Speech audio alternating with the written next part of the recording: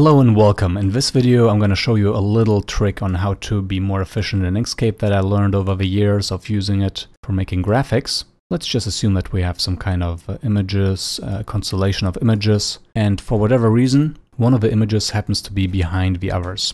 So I just moved this one back behind these.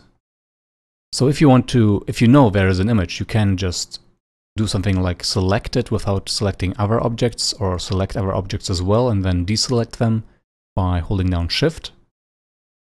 But to be a bit more exact and maybe even save some time, what I recommend is that you actually move the objects out of the way that you don't want to see to select the objects that you want.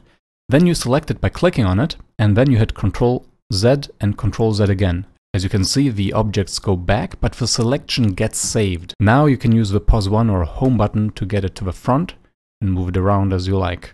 An alternative would be to use the arrow keys. With Shift it's a bit faster, but unfortunately you cannot move it around like this as you will select the foreground object.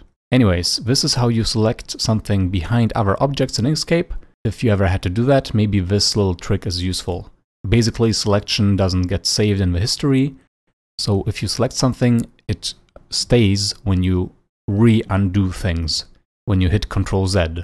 I hope this is useful. Please like and subscribe to support this channel, hit that notification bell icon, and I will see you in the next video. Until then, ciao!